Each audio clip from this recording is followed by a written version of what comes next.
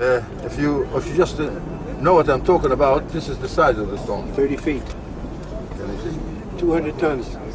Yeah, 200 tons.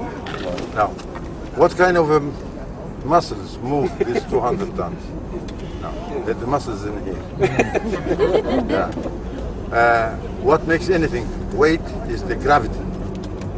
And the ancient people here, the Cometians, know it.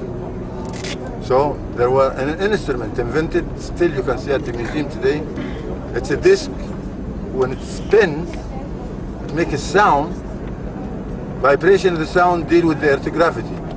If I want to invent an anti-gravity field, I get one of these, spin it, other side, a mirror for echo, and that's how it works. I have anti-gravity field. Never mind the size of the block, but it's weightless.